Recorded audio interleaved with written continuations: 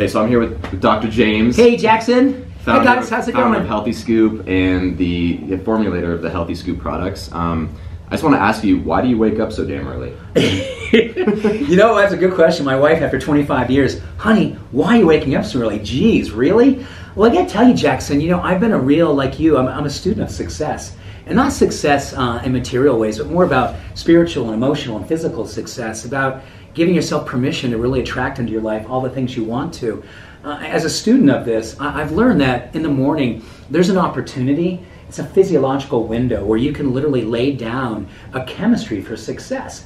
And so I get up every morning at 4 a.m. and I have since in fact, I've been doing that now for over 35 years. Wow. I started when I was in my teens. And I love the idea because I know that early in the morning, that's when our cortisol levels are highest.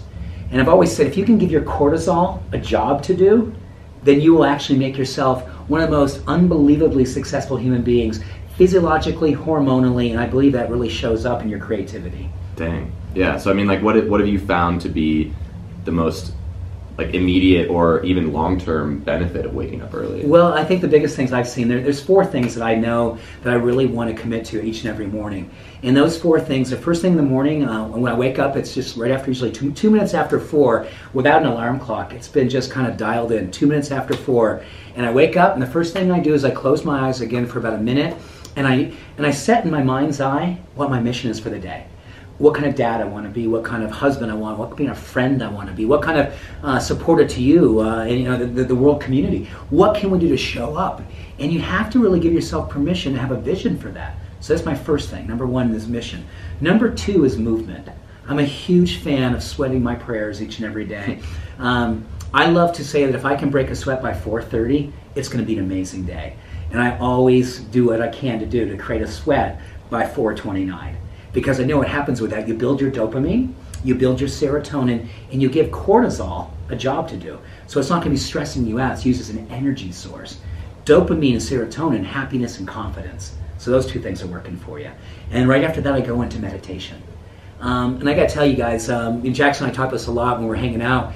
You know, the power of your mind and its relationship to making every part of your life work better.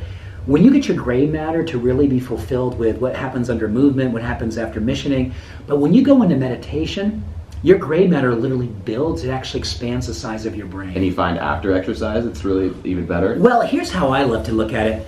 If I'm going to meditate, I want to meditate under the influence of dopamine. I want to meditate with my fuel being serotonin. So after I exercise, I know dopamine's high, serotonin's high.